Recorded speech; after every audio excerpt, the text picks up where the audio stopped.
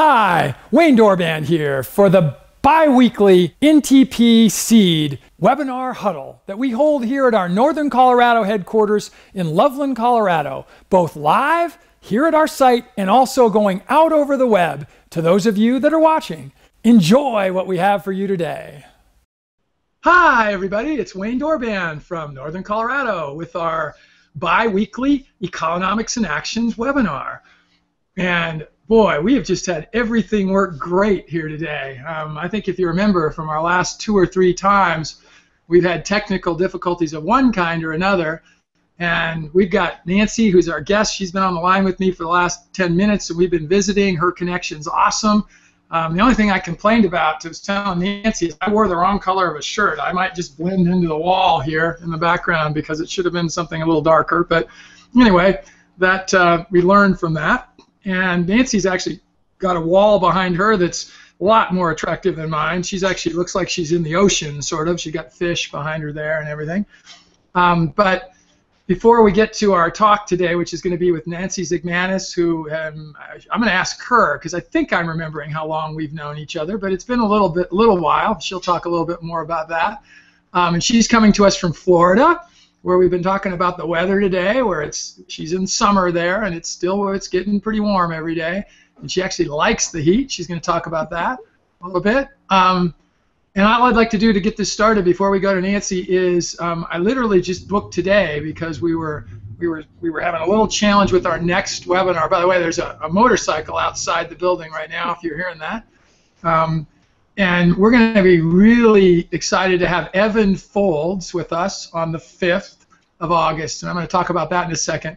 The 5th is a Wednesday, the first Wednesday of the month, and Evan is an agriculture icon, really, in North Carolina, Wilmington, North Carolina area. He has a whole bunch of different initiatives that involve farming in a way that you probably haven't thought about it. So, for example, he has an initiative where he is converting people's lawns into farming locations, not gardens even, just literally parts of a farm. And he's got about 50 of those in the regional area that he's in. A lot of really cool things of that nature. I was talking with him just a little earlier today. So now let me just give you the warning. That is not 2 weeks from now like it would normally be. We have one of those weird months where the 5th, the first Wednesday of August, actually comes 3 weeks from today. So don't try to tune in 2 weeks because we won't be doing anything then. So anyway, without further ado, I am so excited to have a longtime friend. I'm going to let her say how long she thinks it's been on with me today. She's made a move. We've actually, through most of the time that we've known each other, have known each other through her living in Ohio, and she's now down in Florida, as I said. It's Nancy Zikmanis. And she's coming to us live from her, I don't even know, what I'm assuming in your house, Nancy? Yeah, I'm here in my townhouse, actually. Just got out of work, so I moved down here, and I now work at a wastewater treatment plant, which is kind of fun. And as far as long as I've known you, it has to be probably at least 7 years. Yeah, Did you get started on the Goodyear project when we first started having conference calls? If you did, then I know almost exactly how long it is. Just a little bit after you started having conference calls. So we're going to have our 9-year anniversary the next call. So wow. It'll be probably 8 years maybe then or so that we've known each other. And we've gotten to be such a family in this call, and this is a conference call that we have about a project that Nancy's going to talk a little bit about here. And, you know, the call will have anywhere from maybe 10 people on it. Maybe the most we've ever had is 25 or 30. And it's a truly inter-agency, inter-entity call. So it will be people from the private sector that are developers and consultants and advisors and lawyers and so on. It'll be people from the governmental sector who are regulators, like Nancy was, working for the state of Ohio at that time, and it'll be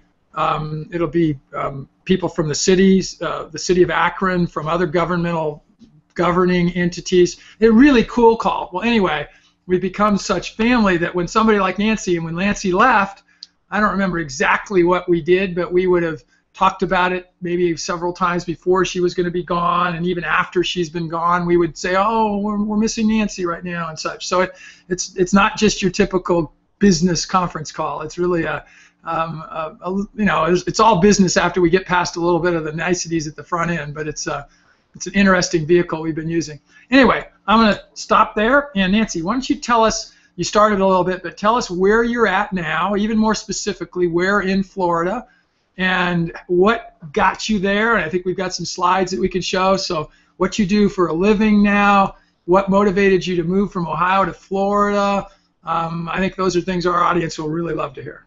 Well, in working with you, I actually spent 24 years, 8 lovely years working with you, 24 total in Ohio as a regulator for Ohio EPA.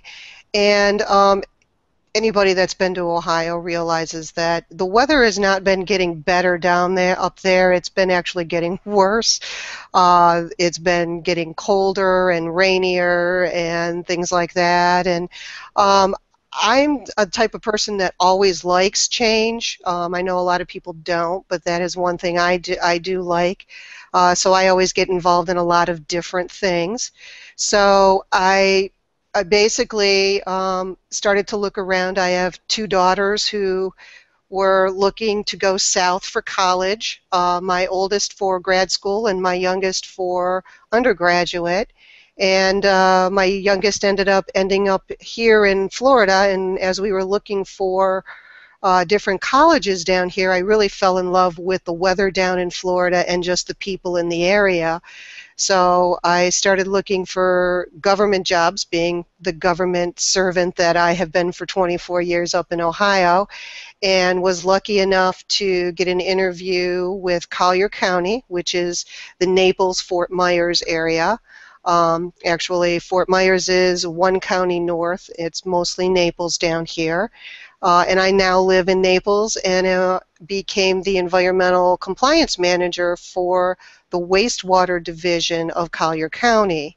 So we have 2 wastewater plants that we have permitted. We have underground injection wells as part of those permits. We have a wetland that is incorporated into our system. We have what they call irrigation water. So the wastewater plants actually treat the water and recycle it back to different areas and users such as golf courses and landscaping for reuse instead of putting it back into the ground or putting it back into the lake like we've been in Ohio.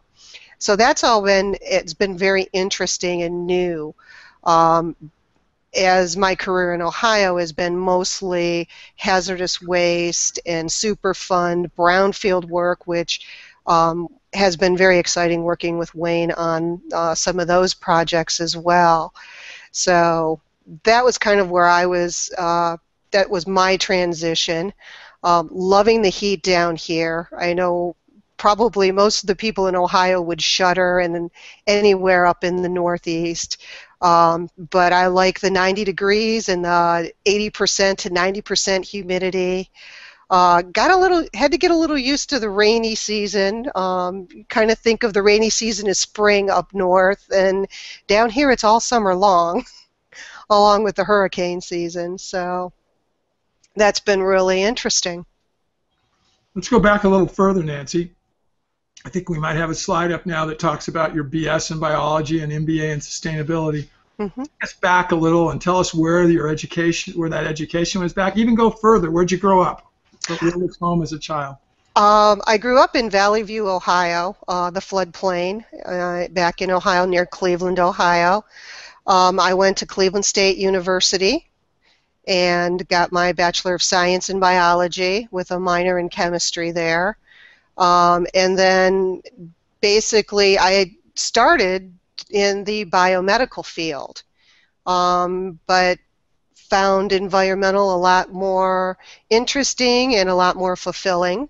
And I moved from there to an environmental laboratory and started in basically my minor, which was chemistry, doing environmental analysis and sampling for a lab.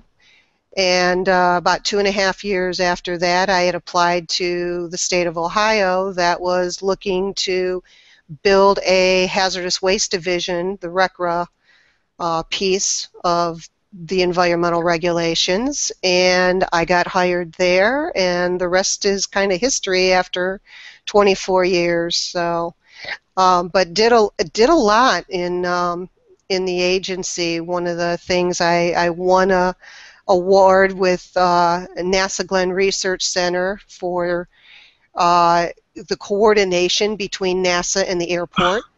The airport was expanding. Cleveland Hopkins added some longer runways and an additional runway, and they actually went over part of NASA Glenn's facility and over 3 landfills. So they were working with both entities who had a Space Act agreement, and we're trying to work all through those legal, which I'm sure you've had those issues, Wayne, where sometimes the lawyers are really great and sometimes the lawyers kind of get into the way. Right. So we were working through some of those issues and ended up with kind of the agency playing the facilitation role, and me in particular. So it garnished a Quasar Award from NASA for that interaction. What's your most vivid memory of those 2 years? You said maybe as much as 2.5 in the laboratory, way back early in your career. There was a reason to go to the regulatory side. 15 hours, 16, 18 hours on, and rushing to get things done, and it was, you were in the trenches a lot. It was a lot of work, but it was also a lot of fun. Was it a private lab or was that a governmental lab? No, that was a private lab. We did sampling for Alcoa and GM, and we did a lot of their regulatory sampling. So we would get just cooler after cooler in every day, and had to get those results out within, in some cases 24 hours, and sometimes we'd get a little bit longer doing the old TCLP analysis and EP tox analysis for hazardous waste, and it was a challenge and a lot of work, but a lot of fun. I thought it was a great way to start. Just because I maybe was even in that industry at that time, who was, if you don't mind, who was that, or are they still around? They are. They're not in Cleveland anymore, but it was Thermo Analytical, and they were out of Ann Arbor, Michigan. Okay. And was Hull around? Wait, had John Hull started Hull by then? Do you remember? He just started, and he really, I really got to know Hull and Associates once I moved to the agency, but he had started in Cleveland by that time when I was doing analysis. I just wondered if you'd done any for them. So one last question back then. Were you doing, you were probably a jack, it sounds like you might have been, everybody might have been jacks of all trades. In other words, you didn't just sit all day on a specific instrument. You didn't do you weren't on an AA all day. You were already talking about organic stuff you were doing earlier, or on a TCLP, different kinds of, was it a typical sort of, you needed to do everything, or you had to at least learn how to do everything? Yeah, we were actually a small lab, so there wasn't a lot of us, and we basically learned pretty much every analysis that we did, as well as we conducted a lot of the sampling, and we did asbestos, we did some biologicals and things like that. So we had a lot of good experience in working there. How has that helped you through the rest of your career? I would think it would have. I would hope it had, actually. Yeah, it did. It showed me a lot of, how the other side, so you can't, just look from your golden palace and say, you should have done this, because field conditions are definitely a lot different out there, and the pressures of the people that you're dealing with as far as your clients. That relationship is a lot different than the regulator has with that. So it gives you a better perspective, a more rounded perspective, I think. As well as I think you learn a lot more in those situations. As a regulator, you can pigeonhole yourself pretty easily. If all I wanted to do was review permits, that would be an easy thing to focus only on. The nice thing also about my regulatory experience is I had a lot of great supervisors and managers that let me branch out and do some really different things as I went through my career. But in a lot of small companies and a lot of consulting companies, you don't get that. You're kind of thrown into whatever situation they need you. So I think it gives you a good perspective. Good. So let's go back even further now, because this is a question that our audience always loves. Let's take it back, and let's say you remember back when you were a 15-year-old girl. It was a Saturday, let's say, and it was a beautiful Saturday. You didn't have any other requirements in your life. You could kind of spend whatever you'd want to be doing on that afternoon. What would Nancy have been doing? Well, I'm a scientist at heart, so I was always looking for something different to do. My mom would yell at me. I would prick the cat and look at blood under a microscope and tear her roses apart to look under the microscope and catch bugs and different things like that. So I was the true biologist. And unfortunately, I raised one of the same as I was. My youngest is exactly the same way. So. Oh, wow. Cool.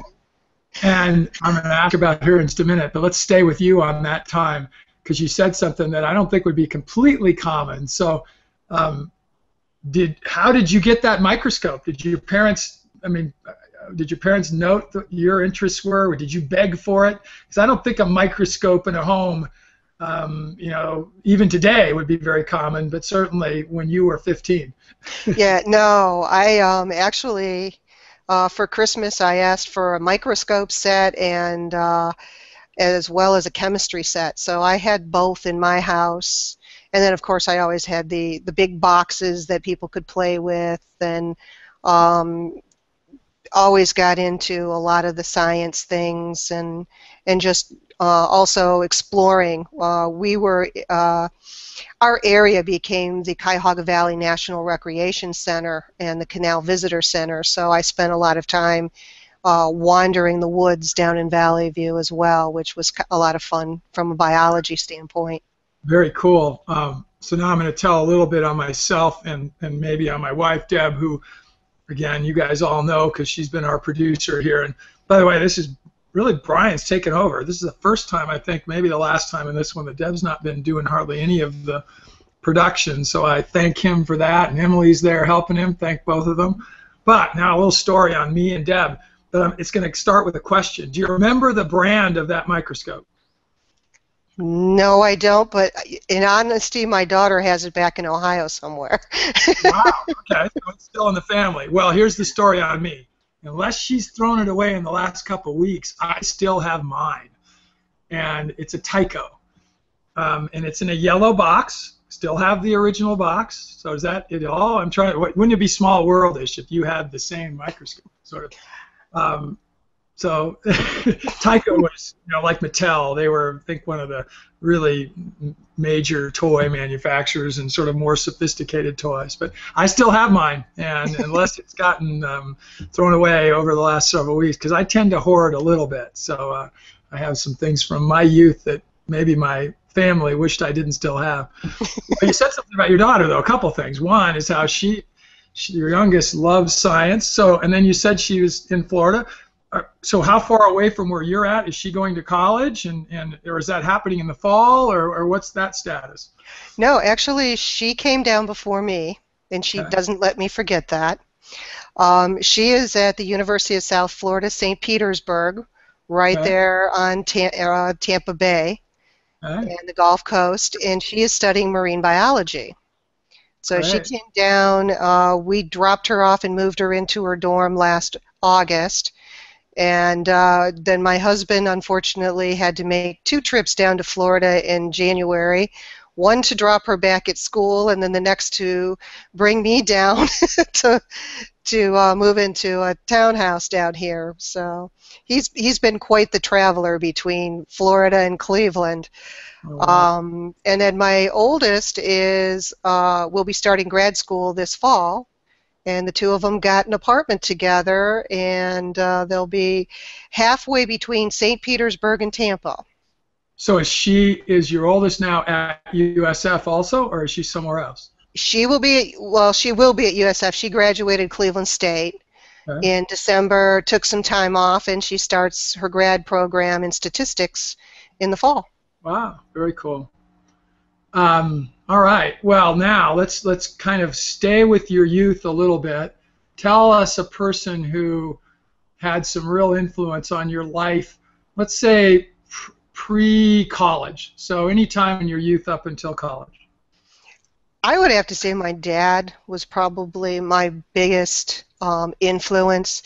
He was always supportive of any silly thing I wanted to try, or really helped me find myself. If I wanted to get a hamster, he bought me a hamster. He brought me home a cat. He let me go and play in the backyard and bring home plants. He was not real enthusiastic when I brought home poison ivy, but other than that, he was okay.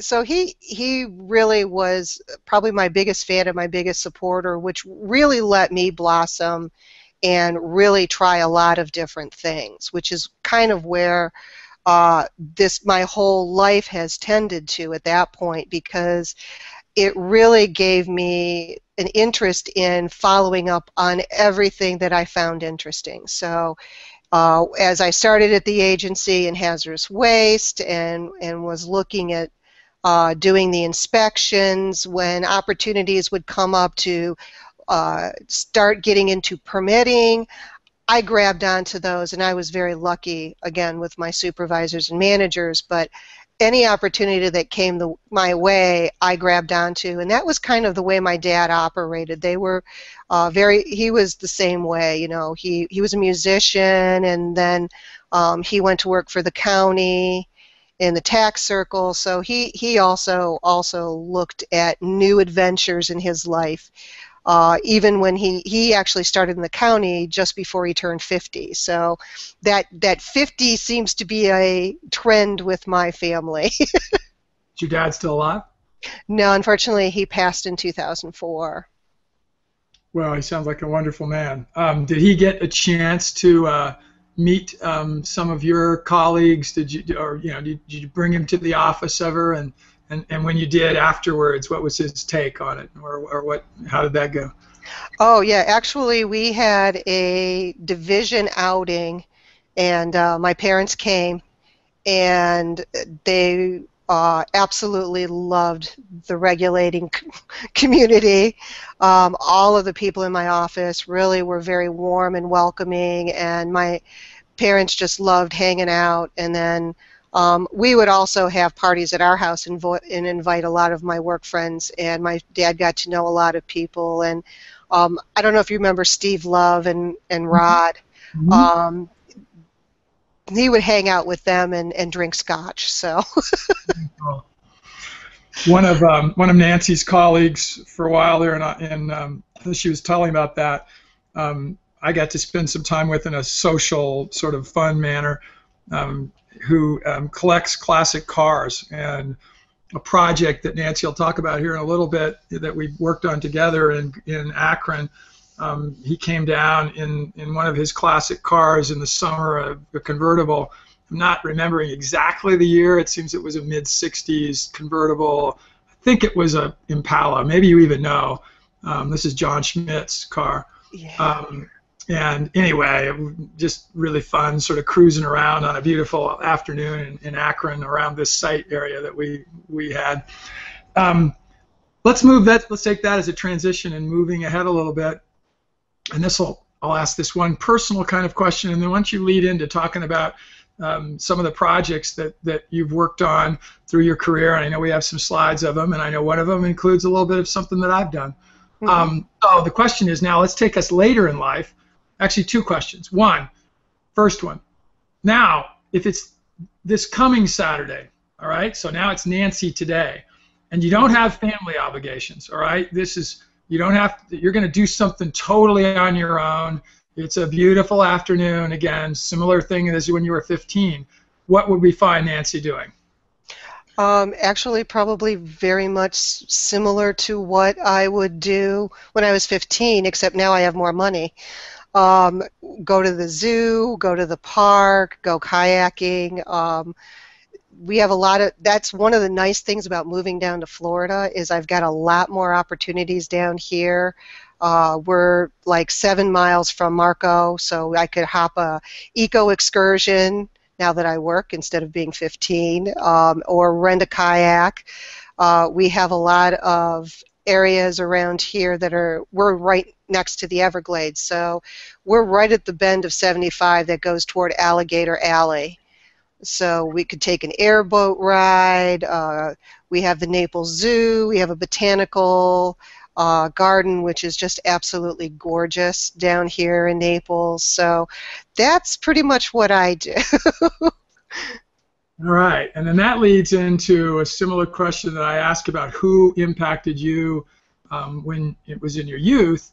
Now, let's talk about it specifically from a professional perspective, and then make that a lead-in to talking about projects. So give us the answer to this question, and then lead into talking about what I think our next few slides are going to show, which is who can you think of that's been an influence on you in your life professionally since, let's say, college. So post-college, let's not include a college professor, although it could be a college professor who continued to have impact on you later.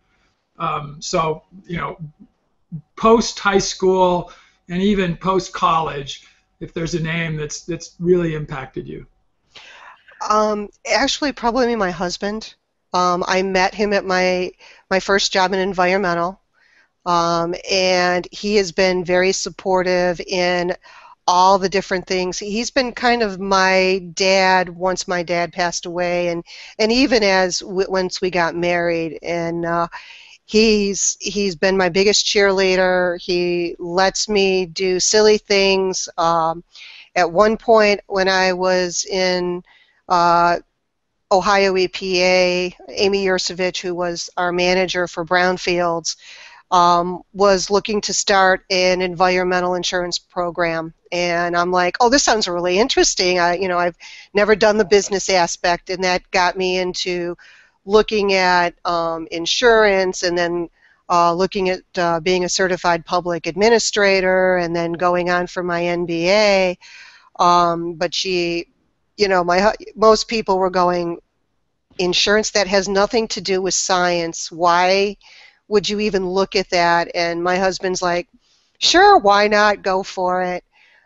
So he was really, really supportive, and I think that's kind of where I need a very special person in my life that doesn't tell me that that's not the best choice, or why do that, but that really supports me. So he's been my best cheerleader and the most important person in my life. What a cool! I think you're the first speaker we've had. Lots of our speakers have talked about either their husbands or their fathers. Maybe the first that have had sort of both their father as their early figure and then their husband is there later. That's really awesome. So let's make that a transition, and let's talk about some of the things you've been able to do through your career. And it's been diverse, and you've talked a little bit about some of them, but maybe specifically on projects that have been in the contaminated property area, just because there's a commonality in the kinds of things that I've done, and then transitioning. I know you've written a book. You've gotten your MBA in sustainability. And so you have a very strong interest there. Even talk about sort of what the challenge was of writing a book, and how scary that might have been at the front end, and did you have some trepidations about doing it, and as you were doing it, did you want to quit at various times, and so on, all that kind of stuff, just to prompt you a little bit. Okay. Well, I started in hazardous waste, and getting into that as your first step, I think, into the regulatory community was kind of interesting because it really allowed for a lot of diversity. I got to work on Toxic Sweep, which was a cleanup program that the city of Cleveland had started, and they were looking for various entities to join them, help them. So we had EPA, we had Ohio, we had you know, the hazmat people, the fire department, the building code, and it really gave you a real diversity in seeing what all the other jobs are that are out there that have to deal with some of these solid and hazardous waste issues. And then I transitioned into the Division of Emergency Response and Revitalization, previously emergency response and remediation. Um, and there, that was kind of the Superfund world, but you first had to identify these sites. So we got into a lot of sampling, a lot of preliminary assessments, which later got you into the phase 1, phase 2 assessments that you see now in brownfields. Risk assessments, risk management was a whole nother aspect of the environmental field, which was very interesting in how the perception versus reality impacted sites, and then moving through the circle and the Superfund actions and how they tied into RECRA, and then being on the front end of the brownfield program as it started to take shape and really getting into the brownfield redevelopment, and looking at and learning the grant programs and environmental insurance, and then the federal facilities piece I got involved in and looked at the radiological cleanups and how those interacted, and then NRC with Ohio Department of Health. And as I fell in love, I actually fell in love more with brownfields than any of those opportunities, and which kind of led into the sustainability, because the brownfield allowed you a lot more flexibility with the voluntary action and looking at different things for cleanup standards. So you'd look at more sustainable options, the redevelopment of green infrastructure. And really the first one that I dealt with was the Flats East project, which was taking out all of the old entertainment that really went downhill in the mid 2000s, and to revamp that into a more community-oriented development. Unfortunately, as we started to get into that, 2008 and the economic impacts with residential and the housing market and just the downturn in the economy really impacted that development. So it was real interesting on how the developers and Mr. Wolstein was really, really important in looking at the alternatives and where can we go if we can't build residential, where else can we go? And that flexibility was very interesting to watch from a business standpoint.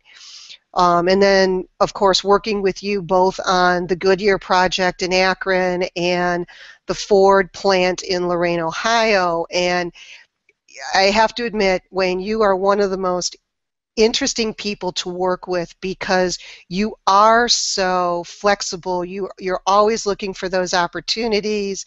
You really have an interesting personality when you have such a diverse area, and to really pull out the best of every project, which was really neat to watch. So with the Ford Lorain project, really taking a very large development and making more of a business incubator for that area and bringing those jobs into a really area that was devastated when that particular facility went out, and creating those opportunities for small business.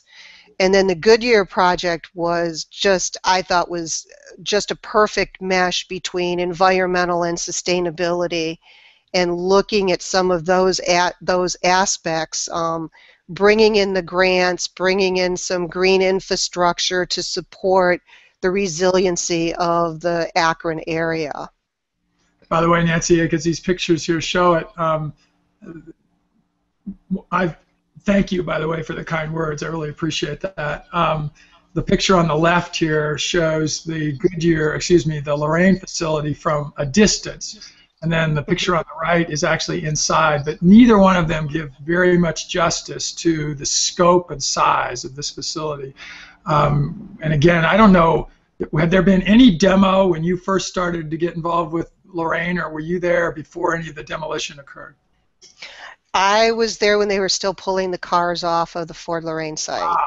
Okay, so wow, you proceeded, so she can even talk about it more. I actually was at the site. This is kind of the day that Goodyear moved out. The Goodyear moved out.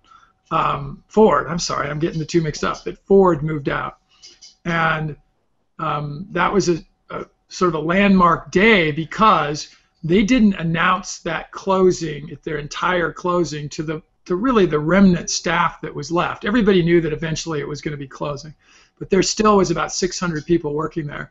And the reason they didn't announce it is they had some previous situations where when they announced it ahead of time, there was actually some vandalism. There were just really some kind of dumb acts that occurred that they were trying to avoid in this case. So they literally announced the closing the day they were moving out. And because of that, people rushed out, and I think there was some negative that occurred because of that also. But bottom line is that a lot of what was still operating the day before on what was an assembly line at one point when, don't quote my numbers, anybody, but I think I'm pretty accurate at this. At its peak, 2,100 Tauruses a day were coming off of the assembly line in that facility. 2,100 a day. And there were as many as 30,000 people on 3 shifts that worked there at one point. And this picture doesn't do it any justice. It's really hard to take a picture of a big building inside. But Nancy will attest to this. The building didn't have any real demarcation walls inside. It was truly one huge big box. And a big box in this case is 4 million square feet, which if you equate that into acres is almost 100 acres. It's like 85 acres or so inside in a building. So picture in your mind how big that is. And this is no joke. The building created weather it's inside itself once it was empty. I don't know if you ever heard that, Nancy, but once it got emptied out, it would create its own weather inside the building. Which is, so if you haven't ever seen something like that, these buildings are amazing. Yeah, this is a great picture. Out with the old and in with the new. Nancy, talk about this a little bit, what we're seeing here. We're talking about the great size of the Ford Lorraine site, and Goodyear also had a large size, but it was split up. So there were a lot of different pieces to the Goodyear site. Which was kind of interesting. You had this, it was a real challenge because you had building 116, and then you had the Goodyear headquarters and the power plant and Archwood 1 and 2 and things like that. So you were looking at multiple buildings and what you were going to do with each of those buildings. So you had the headquarters building that they were actually revamping and redesigning for use, and then building a new headquarters. And then the picture that's being demolished is actually the building 116, which was in use during World War II. So it was pretty much the same structure built in World War II that they were clearing and going to repurpose the property. But then you also had residential nearby and other facilities. There was a large landfill. The Goodyear test track was near these. So that caused a lot of challenge, along with the railroad that went in and out of these facilities and was still active in pieces through this area. And then, of course, you had some new roadway that they wanted to design, which was part of the monthly meetings that we had, and looking at cleaning up the stream and the Akron Air Dock, when you talked about weather in a building. Now that's another building that has weather in it. That's right. The largest, I think it's the largest sort of indoor space when you take, there's buildings inside that are much bigger, but the elevation and again the area inside for the square, which is not a square, but the kind of oval object that it's in, and that's only from these two pictures here. What, Nancy? 2 miles away? Maybe not even 2 miles as the crow flies. Probably a mile and a half. And the building on the right here is the new headquarters, and we say new, truly new. What, 3 years old? Maybe that building is, maybe 4 now, but brand new. That must have been an event, because that's not always out there like that with all those boards. Now I don't believe, Nancy, is it? I mean, the big ones are, but I'm not sure that all those smaller ones are out there all the time. Yeah, I don't believe so. This was actually their opening, so that's when this picture was taken. It was right after they opened the building. So that was the kinds of things. So Brian, go on. I know she's got another couple of really cool slides here talking about some of the things she's done with sustainability. So why don't you move ahead a slide or so here. Okay. But really a lot of these activities really spurred me and gave me a lot of information to move forward. And as I was going through my my MBA, that's when looking at a lot of the sustainability gave me the pieces of my book that I put together as my thesis. Down here in Collier County, I administer their NELAC certified wastewater lab. I provide all the guidance and do a lot of those things. So I've really changed out of that whole design of the designing utopia, but the sustainability piece is where I was really focused as I was moving from the brownfields, and I did get that down here, and that's part of the reason I took the job in Collier County.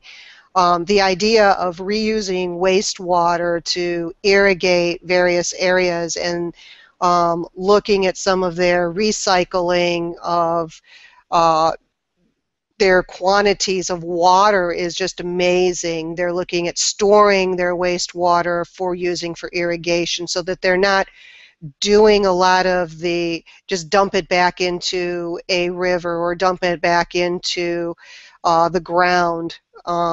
So that kind of really plays into the sustainable options. But my master's thesis basically focused more on community strategies and how to use what you have, identify your strengths and your assets of your community, and then use those to spur your redevelopment of the areas that are your brownfields, of the areas that you want to change. Sort of like when you walk into the beauty parlor and you say, I need a new look. Well, they're not going to basically change everything about you. They're going to pick the best aspects of your face and your hair and use that as the springboard to giving you your new look. So that's kind of where my book went. And a lot of it, I have to admit, working with developers like yourself, Wayne, and others, really gave me the opportunity to find the step-by-step way to make it easy when people are trying to do these type of brownfield projects. And that's why I wrote the book, was working with communities that weren't as fortunate to have developers like you or really good community development people in the county or the city. They really kind of floundered. So I thought this book was kind of timely when I developed it to help people step by step understand the process, understand how to fit some of these sustainable concepts into their redevelopment and even into their development projects. You don't have to have a brownfield to use some of these sustainable concepts. So on the book again, and you've already said it, that it was what you did to complete your master's, your MBA in sustainability. Did you have other options? What were your options that they gave you for a final project? Could you could you do some other things? And how did you choose the book to be what you did do? Yeah, you could do a business plan, Okay. typical business. You could develop a green building and come up with a green building plan. Okay. You could get into policy design and, how environmental policy or building policies fit with projects and what type of policy changes would be necessary. So there were a lot of different aspects to it. There was even like marketing, green marketing projects and designs and things like that. So it was pretty much a very broad and open thesis, which was kind of nice. But being in the brownfield realm at the time and seeing a need, that was kind of where I really focused my energies in designing this book. And it wasn't something that was actually initially designed as a book. It was kind of designed as a plan, and as I started writing it, it just kept getting bigger and bigger and more chapters, and oh, this would be helpful, and I developed templates and forms and resource lists and all of these different things as I see missing pieces as I was working in the brownfields realm. And it came together as a book. So. And we see that it's available on Amazon. I'm assuming that's Kindle, correct? Can you buy it as a Kindle? It is not Kindle. It's just basically hard copy. And the reason I did that was because it is, there are forms and there are different things in it.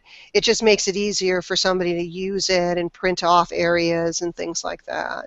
That's probably a process that would scare people. Tell people how different it might have been doing this on Amazon versus if you had gone to a major publishing company. Sort of how did that work, and probably not having done it, did it surprise you in either how easy or how hard it was and so on? Yes, it did. Actually, it was a scary process. I think you get used to the idea of the movies where you have the author that talks to his publisher and says, here's my manuscript, and walks out the door. And you kind of get that impression that, okay, you write it and then you give it to somebody else, and you come back tomorrow when it's a book. And that definitely is not how the process works. I was very lucky. I had a good advisor for my master's program, and he was very supportive and gave me some different publishers. One of the things he did mention is thinking about whether you want to give away your copyright, because that becomes probably the biggest legal issue with any author. And I selected a publisher where I keep my copyrights. But it took me about 7 months to write the book, and it took me about 7 months to get it published. Wow. So, and how much? What about the cost side? Is there a minimum number that you had to put into print, and how does that work in with working with Amazon? Actually, there was a upfront fee for the publishing, and then it outlined the process for you. And then you had an editing fee, and if there were certain things that were above and beyond just a standard book, the pictures or different things may cost more if you want something in color versus not in color. So all those costs get added in as you move forward. And ebooks actually is an additional cost as well if you want to put it into an electronic format as opposed to the paper format. And then they do the marketing and different things. But it gets very interesting because your first step, you're picking out the type of book you want. So you actually pick out the size of your book. You pick out the type of font that you want in your book, the size of the font. Do you want paperback? Do you want hard copy? Do you want both? And then choosing an editor to edit the text. And then you work with that editor, and they will go through it and For me, it was working with somebody that had science writing, but not necessarily brownfield experience. So some of the things we'd have to change back and negotiate because it was terms that were for that very specific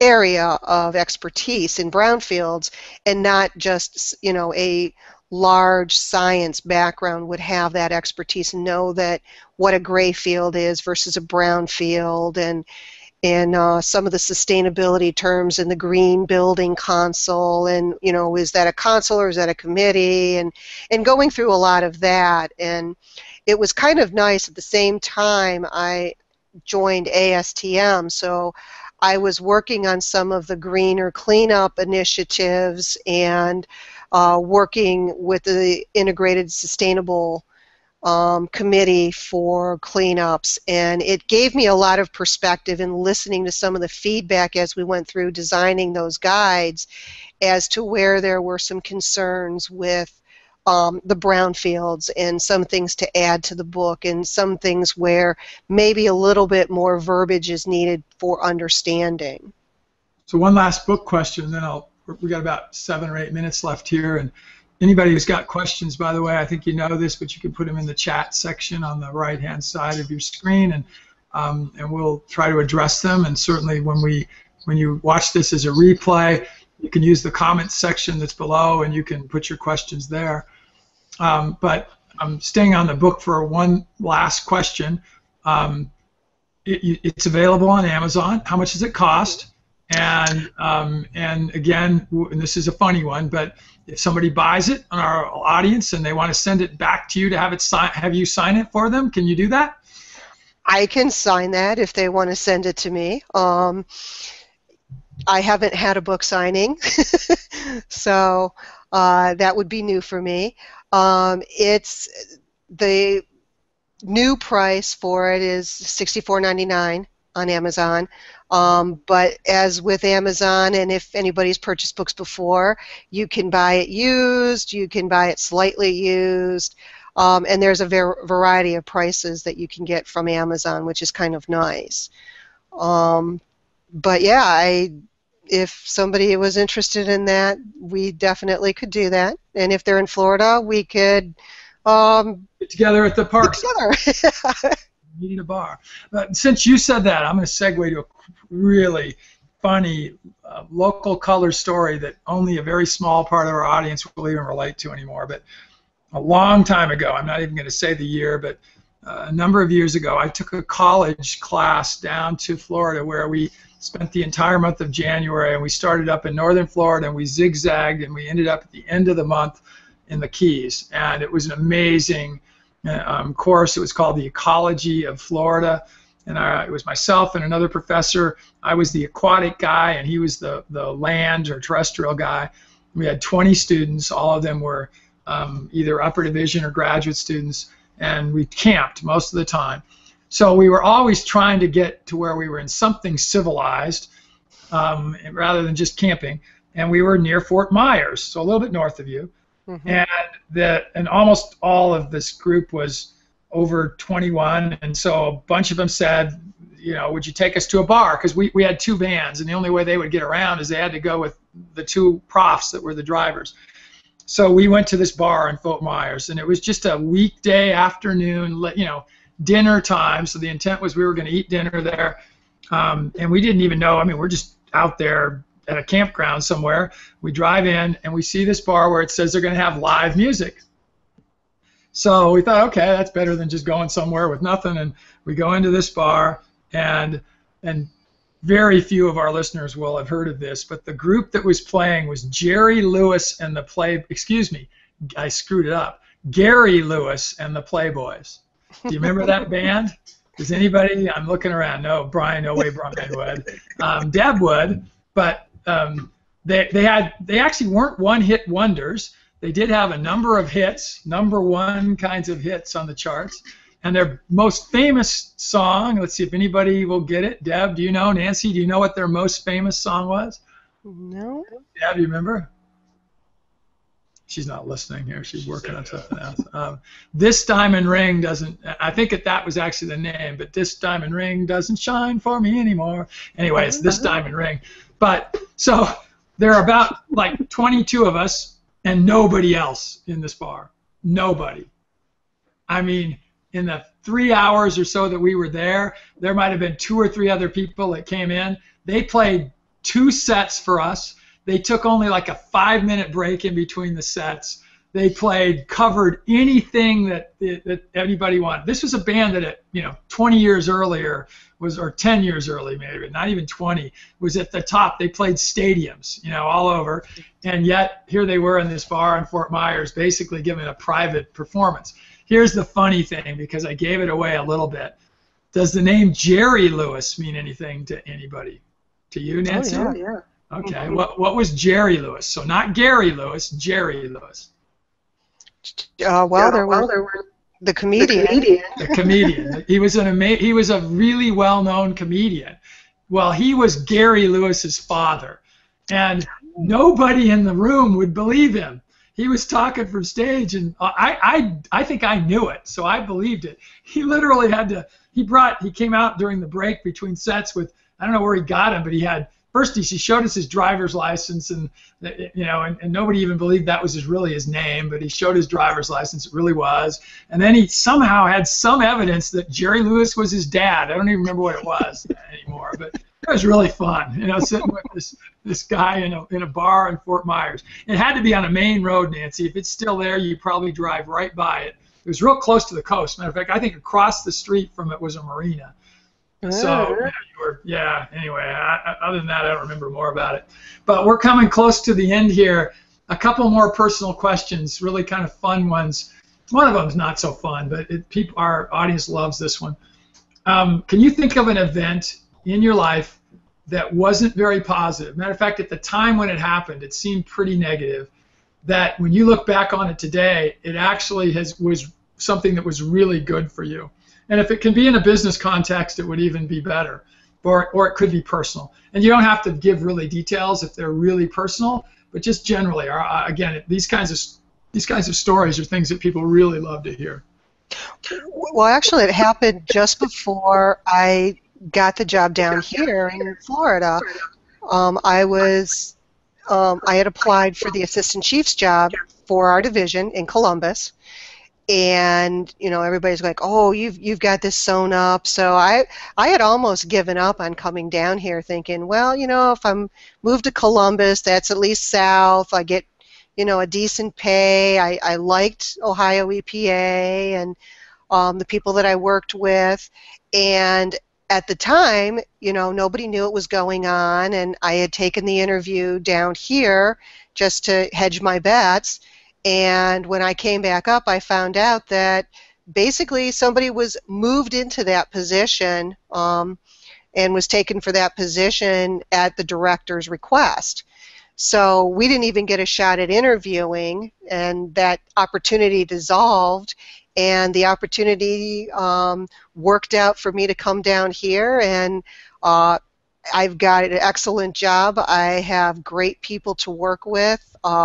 My boss is a super lady, very supportive, and just a lot of fun to work with. To give you an idea, I got a chocolate cake for my birthday and a cookout from my staff, so it's been an excellent move. Oh, great, and that's a good one, because I know people have had things like that in their careers, and maybe the positive won't happen as quickly as it did for you, but it probably will in the future sometime, so think about that. So last question, and I'm looking at our screen, and somebody had actually said actor when I asked the question, so the answer is close. Yeah, Jerry Lewis was an actor, did a lot of television and movie comedy. Anyway, here's the last question, which again, this is one that I sent you so you had a chance to think about it a little. Let's pretend that tomorrow morning you woke up and you realized that you were not on Earth anymore. Something had happened overnight. Wherever you were, though, it was comfortable and it looked an awful lot like Earth. You probably already had some conversations with whoever was around you, and they said, no, this ain't Earth. It's some other place, but all your personal needs are taken care of. You don't have to worry about your food or anything, and everything appears to be an awful lot like Earth, and all you found that you have is $500 and a laptop, what would you do over the next 7 days? You're going to laugh at me, but that's kind of looking around and moving down to Florida. That was kind of what happened. I moved to an area that I have never visited. I was never a tourist down here, and that seems to be where most people got the idea to move down to Southwest Florida, but I knew nothing about the area.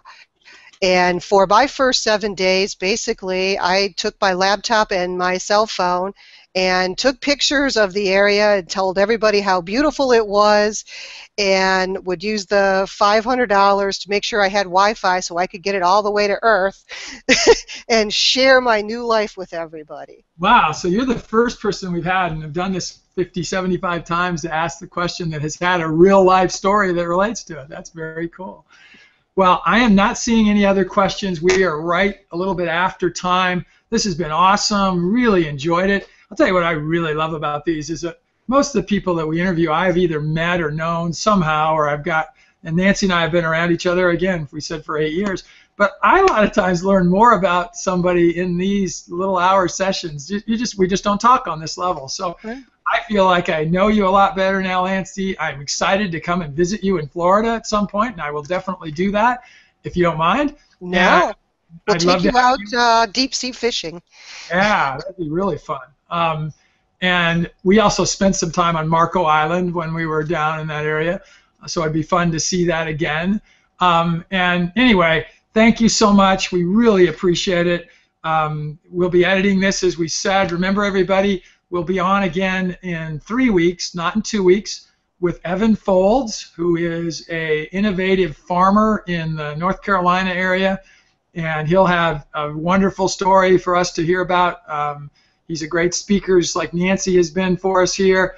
And Nancy, thank you. Anything last thing you'd like to say? Nope, just hope everybody has sunny skies. Yeah, and I actually was on the phone a couple times in the day with Ohio today, and they've had a lot of rain there, as you probably have heard, and so I'm really hoping they have some sunny skies. And so we'll say goodbye from Northern Colorado and from Southwest Florida, and we'll see everybody in 3 weeks. And please listen to the replays.